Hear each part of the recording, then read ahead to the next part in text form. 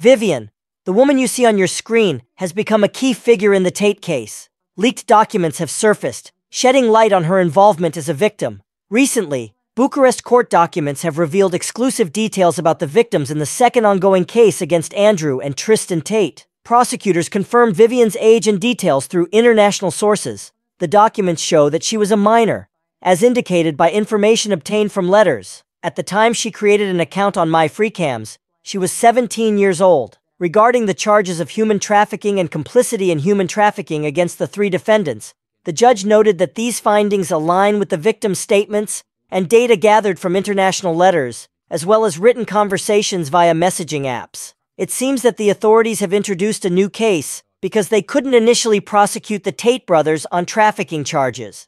They have now identified additional victims, some of whom are minors. Tate was not surprised by the emergence of these new cases, given the severity of the first one. I'm not surprised because DCOT are corrupt. Thank God the judges in Romania are balanced, because DCOT is a corrupt organization. The prosecutors who are in charge of my case should be investigated for corruption.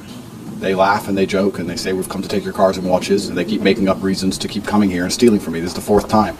You have a foreign citizen in your country who's done nothing but say good things for the country, and for the fourth time, DCOT, trying to steal money, steal cars, steal watches, steal things, have come and broken in my house. There's no reason why you take a full-grown man, after putting him through all the things he's been through, then go through his entire life and find every girl he's ever spoken to, the mothers of his children, his yoga instructor, his friends, anyone he's ever been on a date with, anyone, and say they're all victims of human trafficking with no evidence at all, steal all his things, and then throw him in jail. There's no reason for anybody to do that.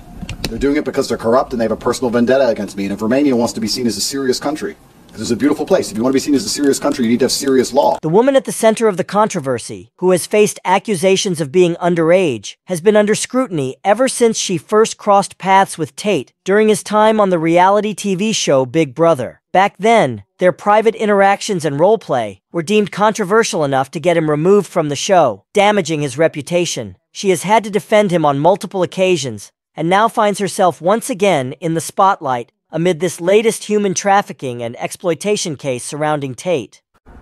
Hi. I'm pretty sure many of you have seen a video of Andrew Tate beating up a woman, and I'm pretty sure not so many of you have seen the same woman coming forward with a statement saying it was nothing but a sex play. So here I am again for the second time. Yes, the woman he has beaten up, and the same woman who has made a statement is me. So I'm coming forward for the second time to just clarify and let everybody know it was nothing but a sex play. It was consensual foreplay that we like doing, that I was into, that I wanted. It was not abuse. There was no physical domestic violence happening. It was a consensual sex play. This is the second time I'm making the statement because I'm getting sick and tired of being tagged saying I need to come forward again, even though I did. And I don't like seeing injustice of him being called woman beater for the same video that I've already once clarified. It was nothing but a sex play. So once again, nothing but a sex play, consensual. Thank you. That particular clip has been held against Andrew Tate for years, despite the fact that the woman involved publicly defended the situation. Tate himself also addressed and clarified the matter. I was on a reality TV show. Let me give context. I was on a reality TV show, maybe 10 years ago, a long time ago. And a video from me from 10 years ago, hitting a bitch with a belt, came out on the newspaper, right? And when it came out in the newspaper, everyone's like, Tate's a woman beater. He beats woman. Look at this man hitting me with a belt, blah, blah, blah. And the video is still shared by people. Yeah. So, yeah, exactly. So you were on a reality TV show and a video of you hitting a woman with a belt. Yeah, so video of me hitting a woman with a belt blows up. It's all in this is like 10 years ago, before the internet was big. So it's like English tabloids, blah, blah, blah. Andrew's a woman beater, Andrew's a woman beater. The woman, obviously, now once again, this is an IQ test, right? Because any guy who's bad with women would look at it and go, Tate's a woman beater. Any man who's actually a G, who's been around a little bit, would look at the video and go, man, she wants that shit. That's just her. Like, she's with the big boss. She likes it. A little bit of spanking. Yeah, you know, it's normal, right? But if you're going to get some spanking. But if you're a dude who never gets laid, you can't fathom that a woman would want that. You're like, no, women want to be treated like princesses. I bought my crush a cupcake and she replied to my text. So they can't fathom it. So really, this is not even an IQ test. This is a test of how good you are with chicks. Well, right? Women do like being treated like princesses in the way that they like being kidnapped by big, strong villains. So that is true. Princess Peach. So then I'm about to play you a video I made maybe 2 years after that event. So now it's a 6-year-old video. So now, no, I think that event was 9 years old. It's notoriously difficult to prove the charges of human trafficking and secure a conviction regardless of the country. Despite this, multiple women have stepped forward to defend Tate, stating they were neither trafficked nor underage. So, why does Tate continue to face such scrutiny? He recently offered an explanation for that. Good news, guys. You're going to jail. That's right. If you're a full-grown man with any semblance of freedom inside of your heart, you're going to spend a large period of your life in jail. We're now entering the point where if you resist the upcoming climate change lockdowns, whatever the fuck that means, you're going to go to jail. If you resist the new COVID pandemic, whatever they're going to call it, they're going to put you in jail. If you resist allowing your son to chop his fucking balls off because he got psyoped by some fucking teacher into changing genders, you're going to jail. If you tell the truth about any of this on social media, you're going to go to jail. If you're a man with any semblance of principle that you stand up for, any degree of traditionalism, any respect for your ancestors and respect for God, you're going to end up going to jail.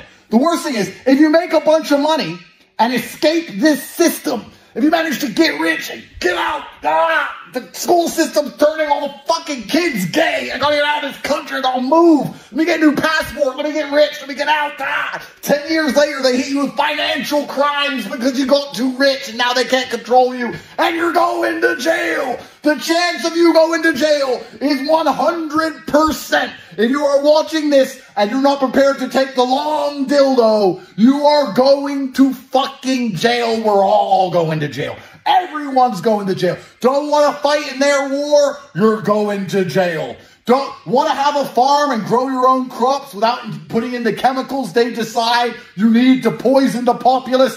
You're going to jail. Don't want to bake a cake for those two husbands? You're going to fucking jail. Don't worry, we're all going to jail. Everyone's going to fucking jail. The world's going to become one big communist jail. It's never going to end. Because what do governments want? Governments only ever want one thing, which is more power. Have you ever seen a government take a law away? Because they pass new ones every fucking day. And we're getting closer and closer to communism as the days go on. And there's going to be a huge super jail, and we're going to live in it, and we're going to sit there. And you know what's funny?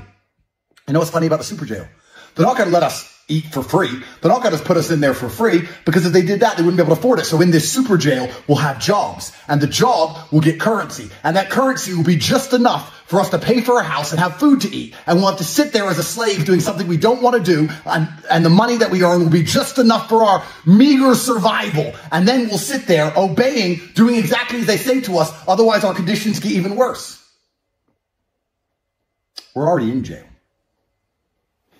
I genuinely think that authorities will keep presenting new cases and accusations until one finally results in a conviction. The primary goal seems to be getting the Tate brothers behind bars. Regardless of what charges they bring forward, the aim is simply to see them imprisoned. Obviously, the Tates have a lot higher net worth than that number, but are going to want it back, and a lot is on the line